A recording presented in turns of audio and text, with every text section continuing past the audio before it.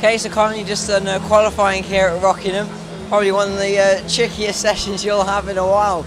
The rain was chucking it down, making it really difficult for drivers to find traction here.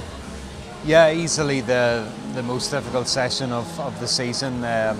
We've had one wet race at Goff, but that was monsoon conditions, so it was important just to build into the session, see what sort of balance we had, feel the grip, and the car's getting a little bit faster each lap as you get some temperature. So to qualify 5th keeps us at the sharp end and keeps us in contention for tomorrow. So be nice if it was dry. The car's a bit quicker in the dry than it is in the wet. But yeah, it's always a lottery, this championship, whatever happens. So yeah, but pleased with the performance. Now, there was a red flag in that session, which gave a big pause, allowed the weather to kind of settle a little bit. Was there kind of more an immediate impact of the car? Did you feel that it was a little bit drier? Because it looked like the rain had kind of gone off a little bit at that point.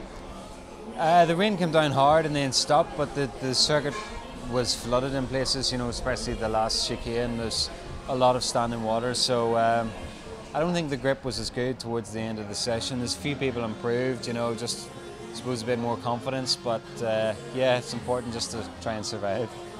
Now, I mean, you're probably one of the many drivers who will be happy at this, and it's supposed to be dry tomorrow, which gives you a lot of action. Still a good qualifying, of course, P5, but you were right up the front to get your nose in for a podium.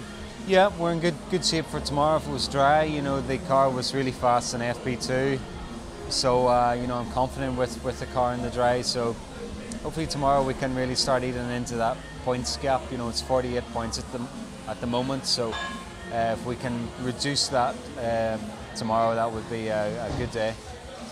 And finally, it's a track you've been pretty handy at in recent years, so surely this gives you even more confidence to get some podiums today.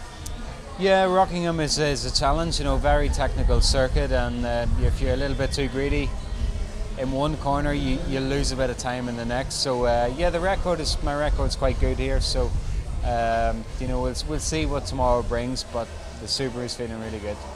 Okay, thank you very much for your time, Colin. Very good for the races tomorrow. Thank you. Thanks.